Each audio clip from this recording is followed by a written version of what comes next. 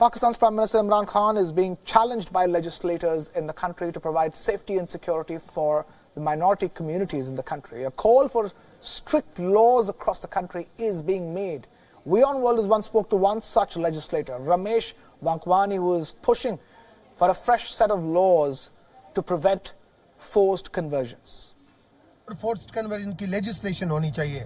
इस हवाले से हमने बिल्कुल पाकिस्तान हिंदू काउंसिल ने एक रेजोल्यूशन ड्राफ्ट किया है। वो रेजोल्यूशन आज मैंने नेशनल असेंबली को दिया है और कल मैं नेशनल असेंबली को ये दे रहा हूँ। मेरा ड्राफ्ट हो गया है और मैं चाहूंगा कि सारी पॉलिटिकल पार्टीज उसके ऊपर मुझे सपोर्ट भी करें और फोर्स्ड कन्वर्जन के हवाले से जो बिल है वो फोर्स्ड कन्वर्जन की जो सिंध असेंबली ने पास किया था वो सिंध असेंबली दोबारा उसको करे और नेशनल असेंबली भी करे, क्योंकि अब वक्त आ गया है कि हम परमानेंट हल की तरफ जाएं।